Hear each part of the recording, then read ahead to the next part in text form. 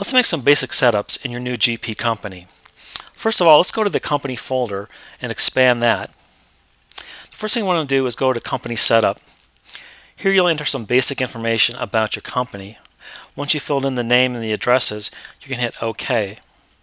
The next thing we want to do is go to Fiscal Periods Setup. Let's go there. And what we'll do here is we'll set up all the fiscal periods that we want in our business. In GP, you can have as many years as you want to. I've got 3 years set up here. If I wanted to set up an additional year, I can merely type that in, tab off that. It'll give me a first day and the last day. If I wanted to change that to match my fiscal period, I could do that right here. Once I'm done, I'll hit Calculate. I can easily change the period names by overriding the defaults. When I'm completely done, I'll hit OK. Now let's go into the multi-currency access setup. What you want to do here is select the US dollar and make sure that your new company has access checked to it. Let's hit OK.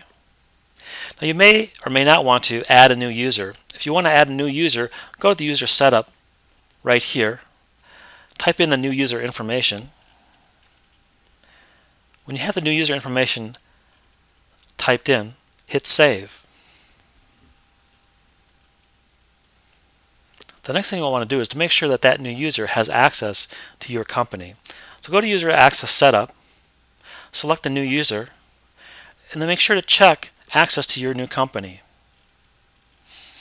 And there you've done it. You've set up the basic setup for your new company in GP.